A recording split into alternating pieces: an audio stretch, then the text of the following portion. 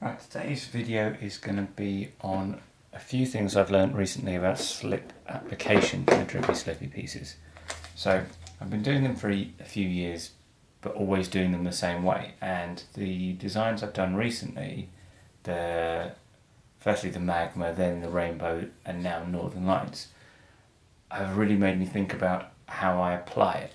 So I've kind of gone back to the drawing board a bit and started thinking more about that, and I wanted to do a quick video, well, not that quick actually, but a video showing what I've learned. So to start with, you'll need slip. I've got a video showing how I make it, but it's just dried trimmings. So I collect my clay when should have done that. Yeah, collect all the scraps in a bucket, add water to them, and then I've got a slip. I don't add anything fancy to it, but I do colour it. So I've got black and white slip to show you the marbling effect. I just use these cheap syringes. It doesn't really matter, you can get a lot of them on Amazon, and it doesn't matter the specifics, but there are two kinds that I've seen: these screw heads that take attachments, and then the ones that are offset and just have a push fit for attachments. So when I say attachments, I mean things like these narrower heads will fit on. With some of them they screw in, with some of them, in fact, does that one actually screw in? Yeah, so they seem to be fairly standard. If you're going to use them, the screw attachments are nice, but in theory you shouldn't be applying so much pressure that the friction fit ones don't work. And the reason I prefer these ones is because the offset head makes it easier to get rid of air bubbles, and there's less cleaning because these ones have an outer bit with a screw thread and an inner bit, so to get the slip out, that's a pain. So I'd recommend these ones. They're cheap, they wear out, you'll probably have to replace them fairly often if you do something like this, because the slip seems to kind of scratch the surface. So what I do is I throw my pieces the day before, I leave them on the bats so they can return to the wheel. This is a Hartley and Noble Russian doll bat system. The advantage of doing it this way is that they're still centered, firmly attached, and what I can do, I'll show you the process quickly. I think I have a full video on these, but if I don't, I'll redo it, and it's definitely a blog post. But you can trim while they're attached, so you can take off the wall. The advantage to this is you can feel how thick the wool is as you go, because you've got access to both sides. So I essentially do the majority of my trimming before adding the slip, which is necessary because you then can't trim the walls once you've added it. So that would be basically my process, and I get a fairly sharp, rounded rim to my pieces because I think it's a nicer drinking experience. So I just trim those and then burnish them with a bit of plastic. This is the bag that the clay comes in. So that's how I would prepare my pieces, and then I have a few of them, and I'm going to demonstrate a few different ways you can apply the slip. So to start with, kind of the most basic way of doing it would be to have, and all of these are going to just have black and white slip. Obviously you can do a whole range of colours.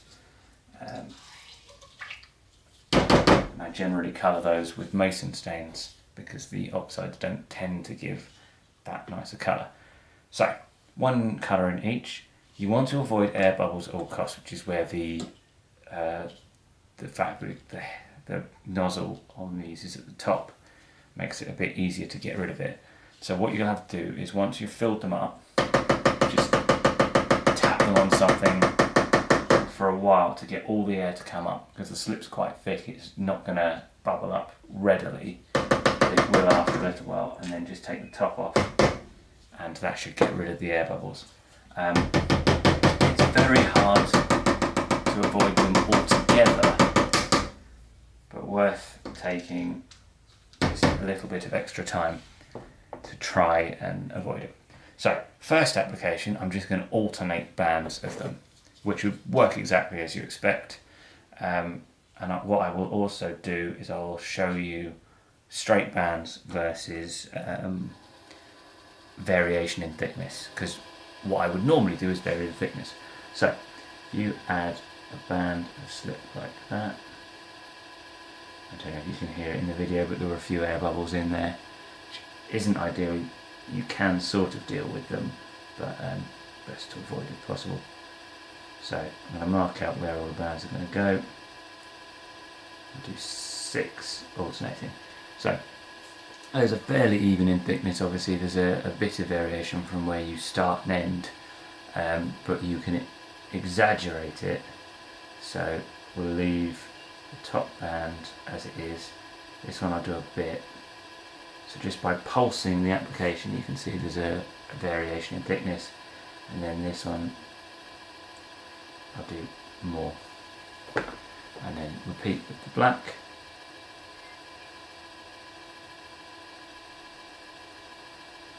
So band, the band with a bit of variation,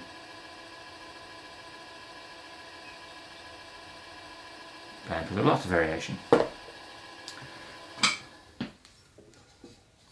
So then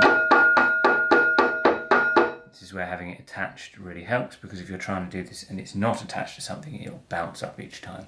So again, well worth leaving them on the bat if possible. So that is take 1, and you can see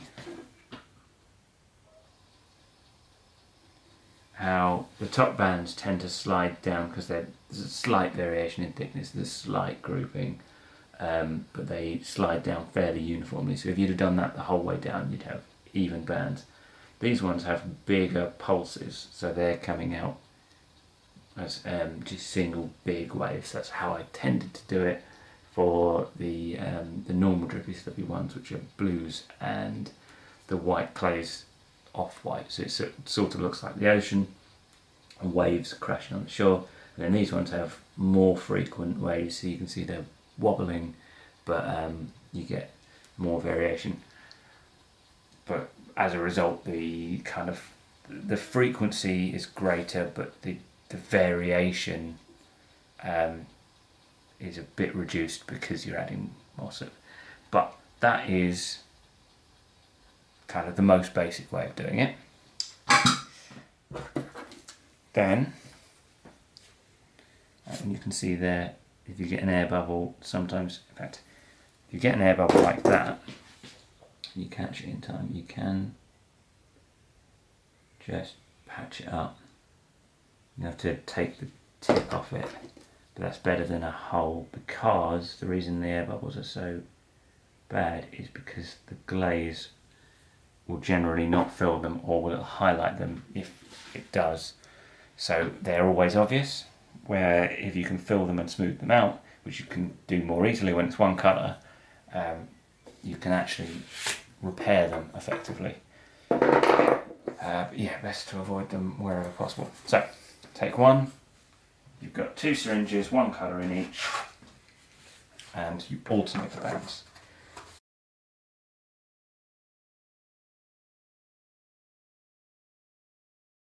Next way of doing it, I'm going to do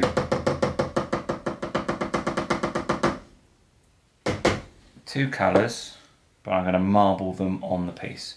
And all these other pieces have had the trimming and the burnishing already done.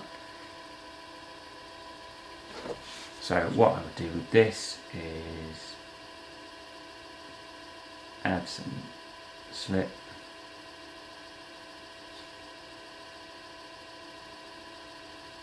first colour,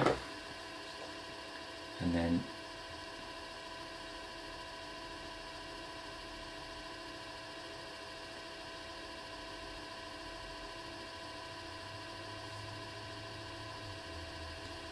add some slip of the second colour. And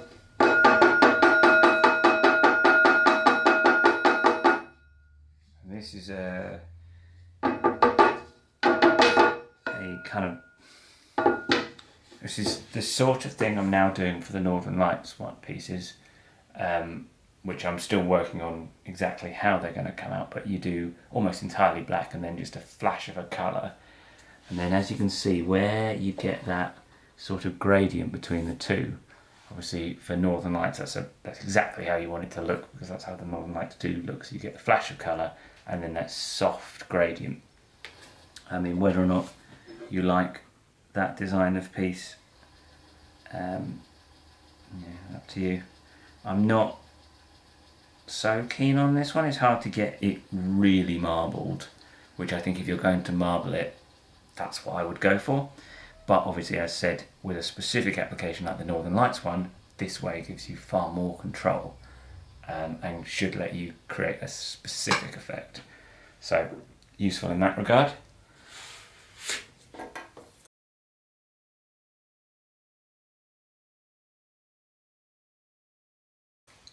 The next one is how I normally do it. So this will be with two colours in the same syringe, and I will use this syringe. So I've got white in it already, just clean it off on a sponge between, because you don't want to contaminate the two. It's now, you can't see it because it's just the white on the outside, but it's now half white, half black. And then what I think I'll do is the same again, so more white. One thing I've learned from the rainbow pieces is that you, for a medium to large piece, so going to hold around 350 to 450 mil when it's fired, you want about 30 mil of slip, possibly even just a bit less than that, but that's a nice amount to have.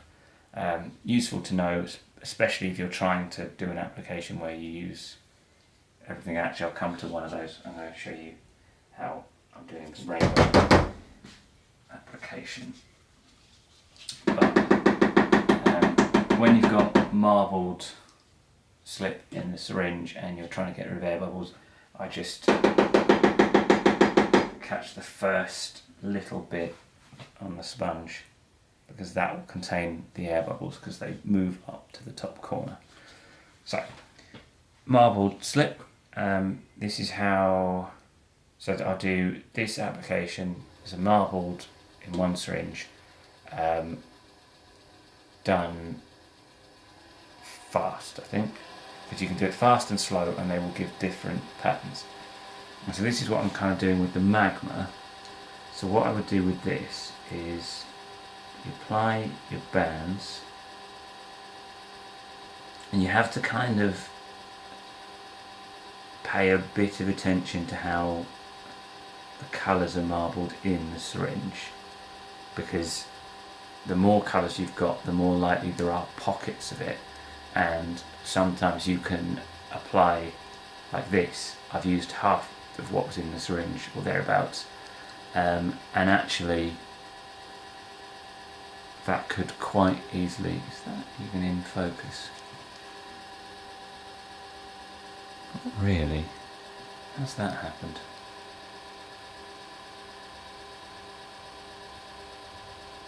It's not too bad. It'd be annoying if that's all been out of focus.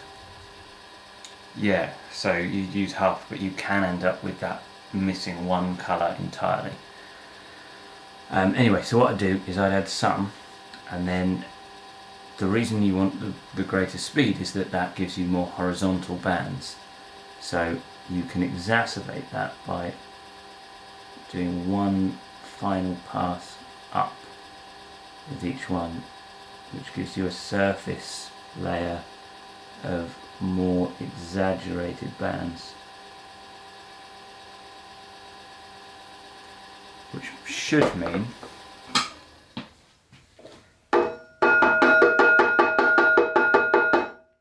you get more kind of layers, like strata to it. And actually that's not as exaggerated as I was hoping, but I think it will be when it's fired. But you get all the horizontal banding to it.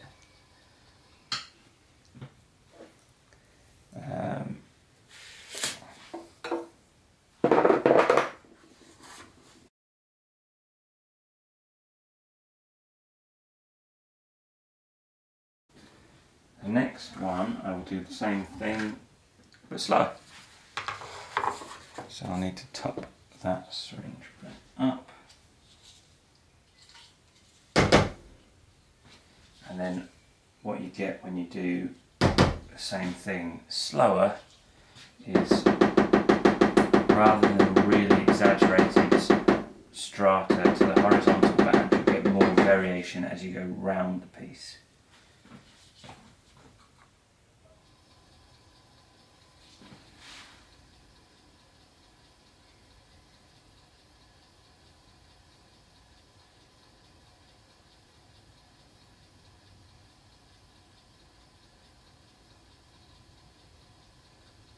It's more noticeable when you've got a lot of colours on there.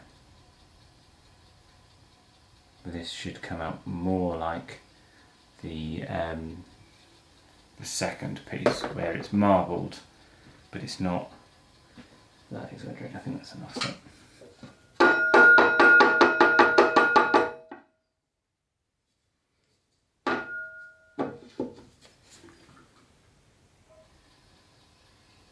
Yeah, so you get, this isn't the best example of it, but you'd get more, if there was more variation in the slip, you get more variation around rather than in the horizontal bands.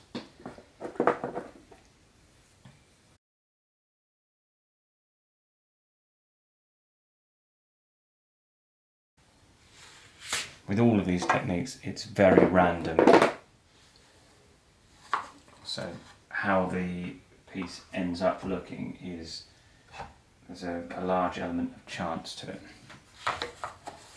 Right, I'm going to abandon that syringe because the next one is how I'm doing the rainbow slip. So what I want to do is I'm just going to do half and half.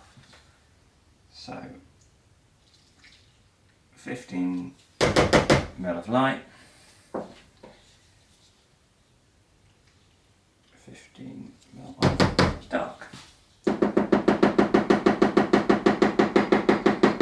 You can also trap air bubbles if you're not careful in the application, and unfortunately that's also quite hard to avoid.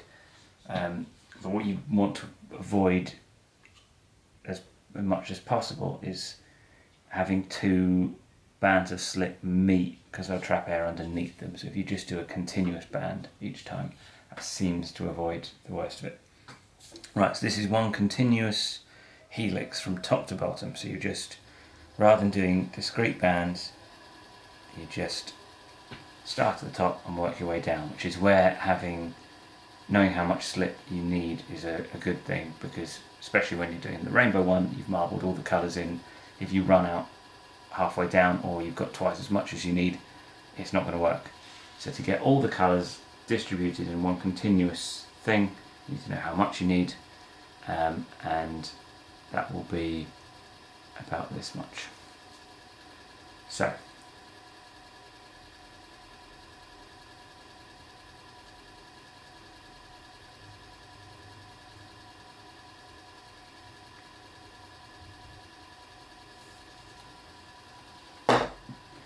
it's actually less of a constant gradient than you sometimes get, but you can kind of see how it's more black mixture, more white, which is what you'd expect, obviously first in, last out. So whichever colour you put in first is at the bottom of the syringe and it's the last one out.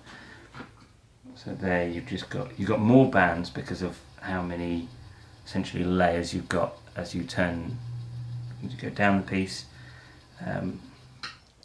Works better with more colours, obviously, because then you get a gradient that's more obvious.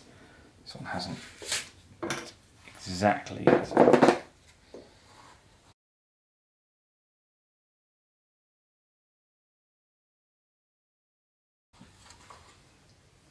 not necessarily the best demonstrations of it, but should give you the idea. This is one I haven't done for a while, but I'm going to do another marble in the same syringe mix, and this is done without the wheel turning.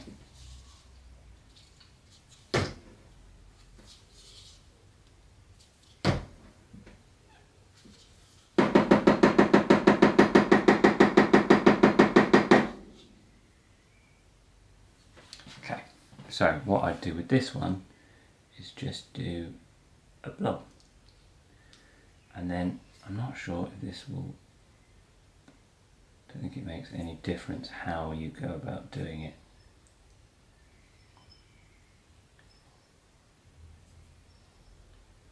What I might start doing, and it's going to be too much hassle.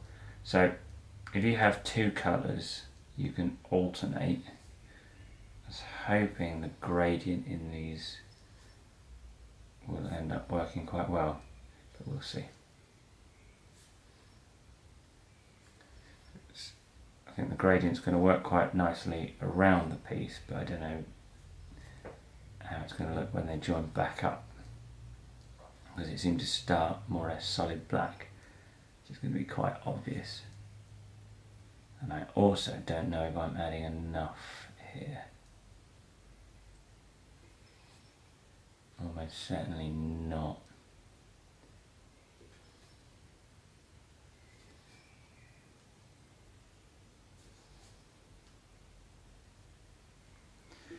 Right, so there,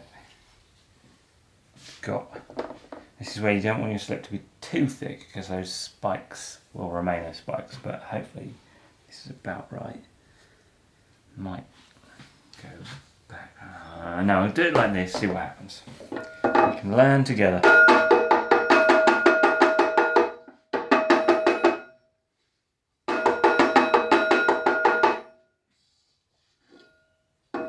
So they've joined together. That's the sort of gradient that I was expecting. So you've got the marbling in each one. Might be better to do, I don't know how you'd avoid them joining up other than having them further apart. It might be a technique that needs to be played with more, but yeah, it is what it is. If you wanted something that looked like that, then there you go.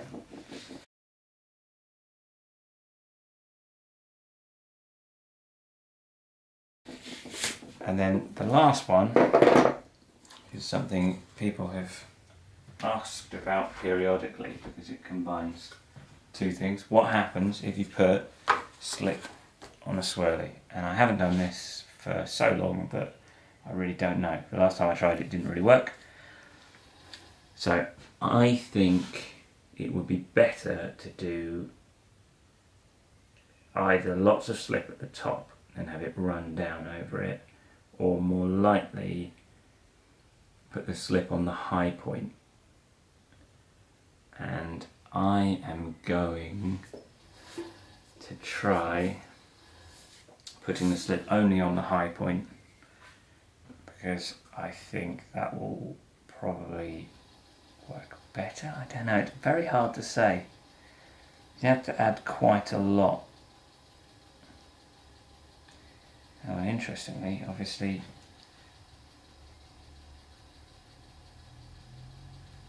I could do with the wheel turning the other direction, which I can.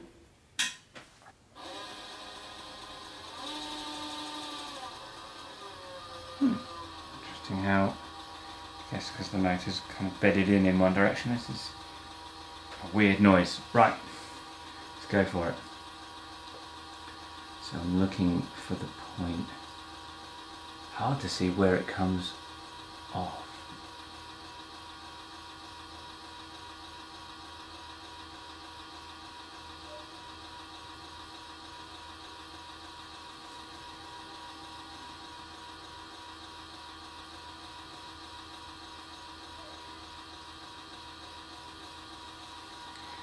Right, let's see what that does. Turn the wheel back before I forget.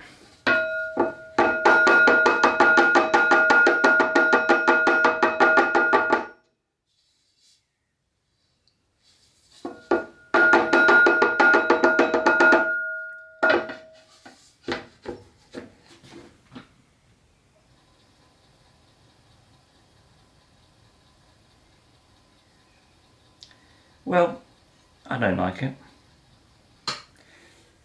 But then, as a general rule, I kind of think most of the time combining two designs just makes them messy. So I don't like, I've tried before, adding peacock to swirly or drippy slip to peacock or anything like that, and I tend to think it makes them messy and they work worse. You've got twice as many processes to make something that looks half as good. So I don't like it, but again, if that's what you wanted, maybe I'll feel differently about it when it's fired.